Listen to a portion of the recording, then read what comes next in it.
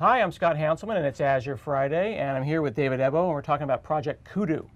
So what is Kudu, and how does it fit into Windows Azure? Kudu is basically the engine behind a number of features in Azure Web Sites, and more specifically features that relate to source control-based deployment, like deploying from a Git project, a Mercurial project. It also has other features like deploying from Dropbox, and a few other things that we'll cover. So when I publish from Visual Studio, that's not Kudu, but when I publish from really anywhere else, that's probably Kudu. Well, technically there are three deployment techniques you can use to an Azure website.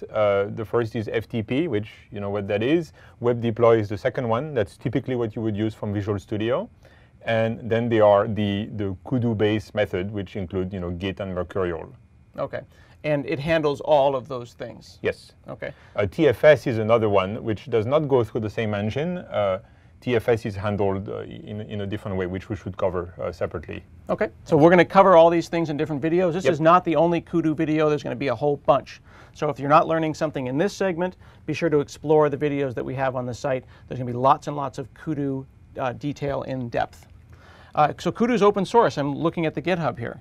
That's right. So yeah, this is a project. It's part of Azure Web Sites, but it's a sort of, in terms of how we develop it, it's different from the rest of the product because we are doing it as an open source project on GitHub, which is what you have here. I'm seeing check-ins from just hours ago, which means that this is not just a drop. Oh yeah, you're actively here. Yeah, we have no staging. Like any check-in that we made is going straight to GitHub. And can I take this and play with it? Oh, absolutely, yes. So on this site there is a wiki, and I can go and learn more about the internals of Kudu. Yes. And we're going to cover some of the practical things about Kudu That's here. right, that's right. And where does Kudu live inside of Azure? Is it automatically installed and ready for me when I have an Azure website? That's right. So the basic architecture is that for any time you have an Azure website, you have a companion site, which we call the Kudu site or SCM site, because the URL has the token SCM in it.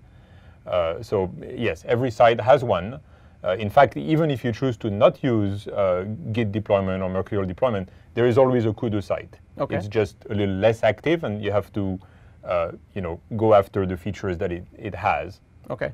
Now I have 13 Azure websites. This is my live actual Azure thing here. And this one here is smallest.net is a website that I run. These are all legitimate websites.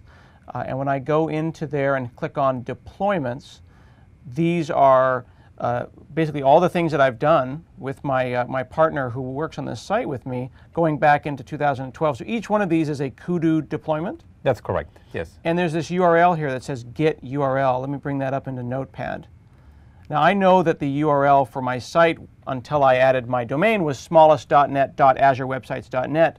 This one's slightly different. This is that companion site? That's right, that's right. So first of all, even though you added a custom domain, as an aside, your original domain would still work. If you went to smallest.net.azurewebsite.net, you would still get to your site. Mm-hmm. Right. So the difference is that for the Kudu site, we have this SCM token, and it's accessed via HTTPS instead of HTTP. Now my code lives in Git on GitHub, but there's another clone of that repository, and this is the location of that. That's correct. Yes. Okay. Now, what if I visit this URL? What if I chop this up and go to this place? Is there something there? Yes, you'll end up at basically what we call the root of the Kudu service, which has is sort of a starting point for a bunch of interesting features that are in Kudu. The look and feel of those features is not as polished as what you get typically in the Azure portal. Okay. But there are sort of advanced diagnostic features that can be very useful for some scenarios, and we'll go over them all. Okay. So earlier that prompted me for my password. That's my deployment password. That's right. The exact same credentials as you would use when you git push. Okay. And in another video, we'll talk about each one of these things and how you can access those things. Absolutely. So we know that Kudu is part of the deployment infrastructure inside of Windows Azure. We know that it's part of Web Sites. Mm-hmm. It's one of the many choices that you have when deploying onto Windows Azure. Right. And now we're going to dig in another video into how that service works, how to configure it, and there'll be a number of videos. Be sure to check them all out on Azure Friday.